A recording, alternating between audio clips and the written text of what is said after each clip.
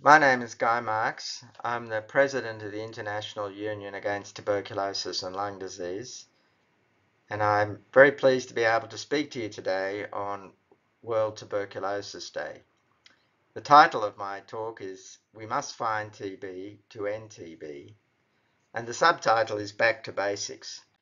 And when I say back to basics, I'm going back to this guy, Robert Koch, who on this day in 1882, 141 years ago, reported to the Berlin Physiological Society that he had evidence for what was the cause of tuberculosis.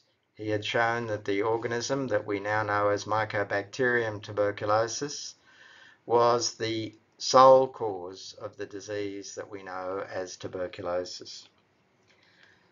Around this time, partly by work that he did and by work that was done largely actually by other German scientists in the late 19th century, we had most of the tools that are required, most of the microbiological and X-ray tools that are required and have been used since that time for the diagnosis of TB.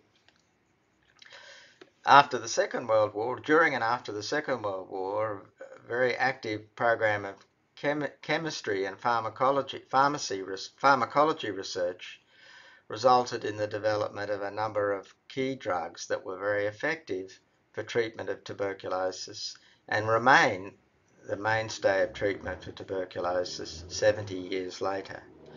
So we've known what causes TB, we've known how to diagnose it, and we've known how to treat it for a very long time. And in many countries, we've been successful in essentially ending TB as a major public health problem. Here are some examples from Cuba and Japan, and here is from my own country, Australia, where we had a national TB campaign that went from the 1940s until the mid-1970s. And during that campaign, deaths from tuberculosis largely disappeared by the end of that campaign. And this happened in other countries in Northern and Western Europe and in North America. And yet, despite this success in many countries in the so-called global north, in many other countries, tuberculosis remains a huge problem. And now, in 2021, it's estimated that 10.6 million people became ill with tuberculosis, and 1.6 million people died due to tuberculosis. Tuberculosis, before COVID, was the biggest infectious disease killer in the world. So it is, despite the successes that I alluded to earlier, it remains a massive problem in the world, and we are not on track to end TB anytime soon at the current trajectory. So what does cause TB? Well, as I mentioned earlier, we've really known this since the time of Robert Koch. Everyone who develops TB has been infected by somebody else with infectious pulmonary TB, infectious lung tuberculosis. You cannot develop TB if you've not been exposed to and infected by a person with TB. It is an infectious disease. These infections may occur in the household, they may occur in the workplace, they may occur in some facility like a hospital or an aged care facility or a prison or a school, or they may occur in the general community setting. Usually in an indoor environment, this is a airborne infection, and airborne infections are more likely to be transmitted in the indoor environment. In high burden, so we've known that for a very long time. What we have not known for so long, but is now becoming apparent, is that most people who develop TB in high burden settings, that is in countries where TB is very common, where there's a lot of TB, most of those people who are developing TB have been infected, or in some cases reinfected, within the preceding 2 years. TB infection is a state that can exist for many years, for decades in people, and can reactivate much later, decades later. And in low burden countries, that is a common situation that arises and common cause for people to develop TB. But in countries with a very high burden of tuberculosis, most cases of TB occur in people who've been infected relatively recently. So it follows that what we need to do to end TB is to find and treat people with infectious TB to prevent them from infecting others and causing those others to develop active TB and themselves infect others. So we need to interrupt or break the chain of transmission. We need to stop the infectious chain of transmission from happening, and the way to do that is to find and effectively treat everybody with infectious TB. And in fact, this is, as I've mentioned before, how TB was ended in many countries where it did end in the post-war era. It was often mass miniature chest X-ray screening, which was implemented on a large scale to find infectious people, many of whom did not know they had infectious TB.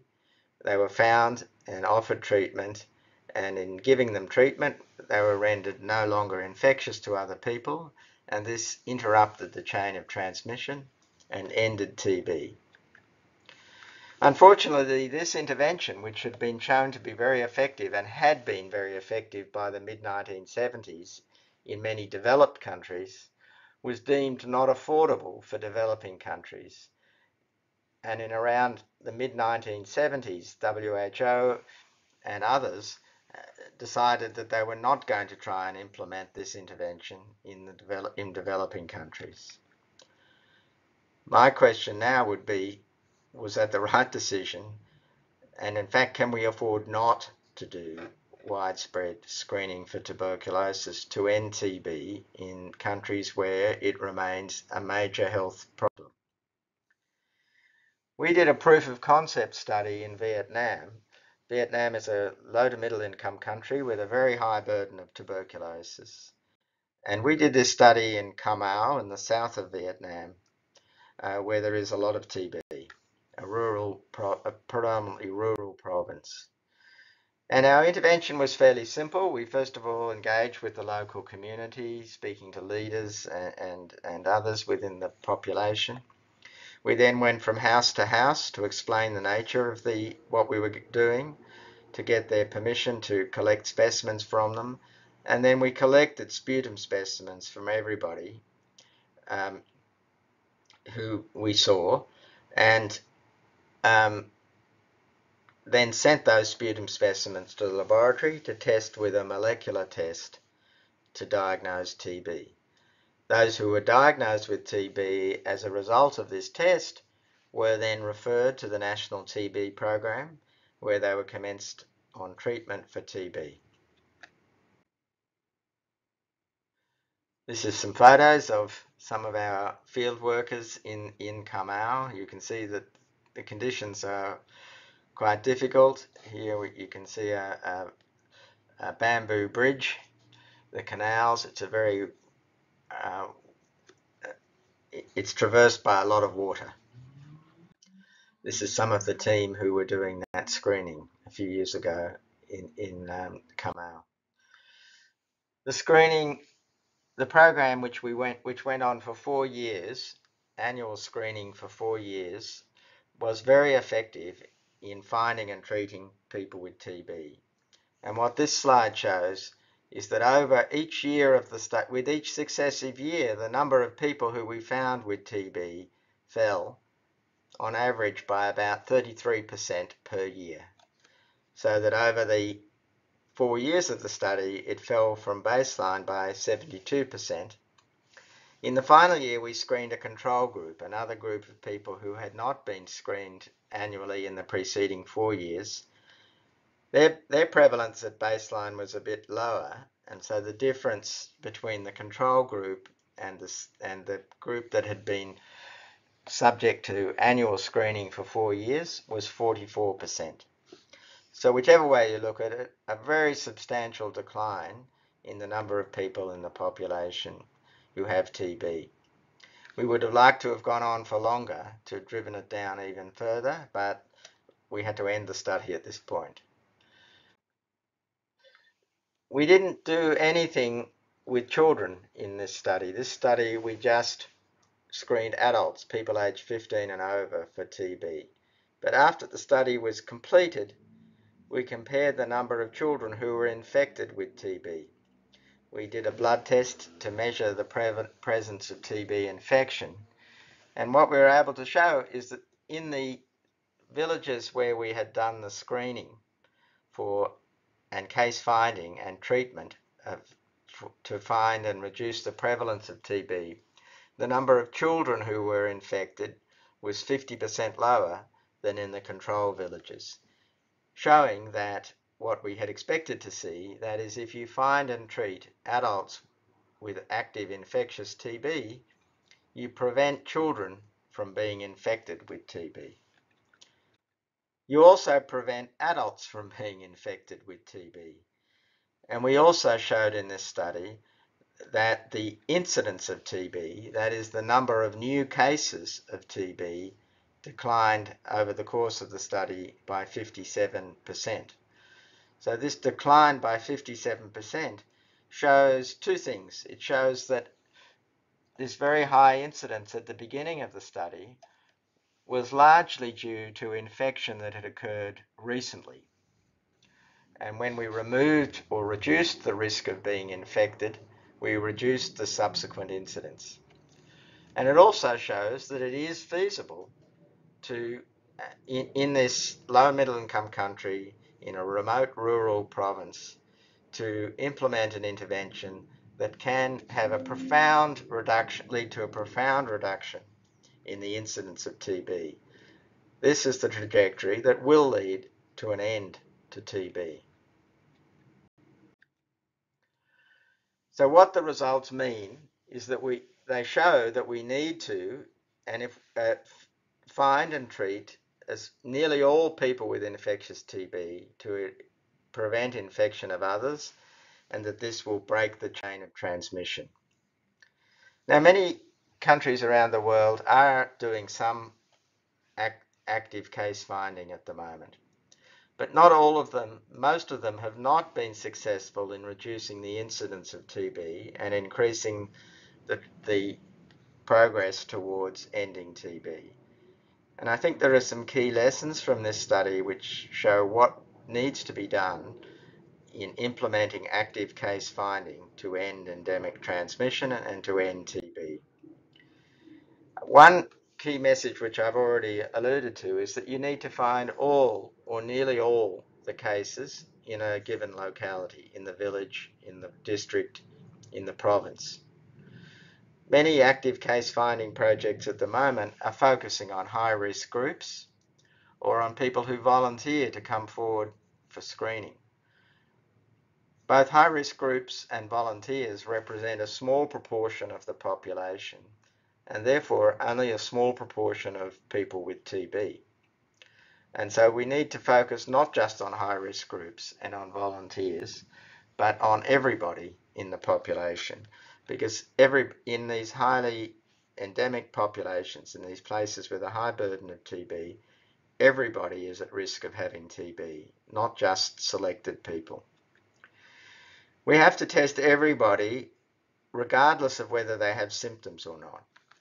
I didn't show these data, but there are data from other studies now, many studies, showing that many patients with infectious forms of tuberculosis do not report symptoms of TB, either do not have symptoms or do not recognize symptoms or do not seek care for symptoms of tuberculosis. So only finding people who have a cough does not seem to be sufficient to find enough patients to end TB.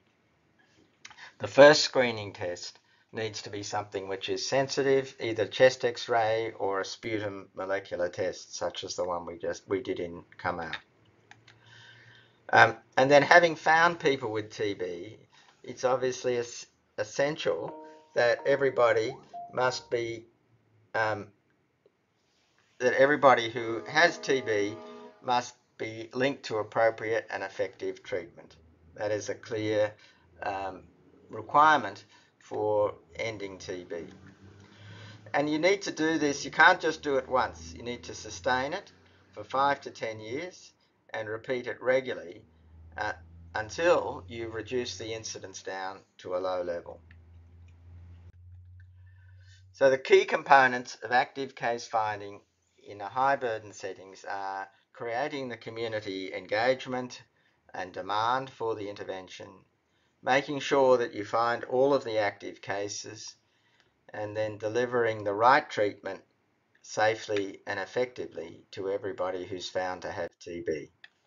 And I just want to acknowledge some of my colleagues. We were invited to visit India recently. This is on the right, Nguyen Tuang, and on the left, Kang Lu Boy. This is again Nguyen Tuang and Greg Fox, two of my colleagues working with me in Vietnam. And this is a much larger team of colleagues from Sydney and from Vietnam who've been working on these studies. So thank you very much. Finally, I just wanted to remind you that we have the World Conference on Lung Health in Paris on the 15th to the 18th of November. We look forward to seeing you there. Submissions for abstracts and symposia and courses are now open and will close on the 6th of April, which is very soon. So please get your submissions in now.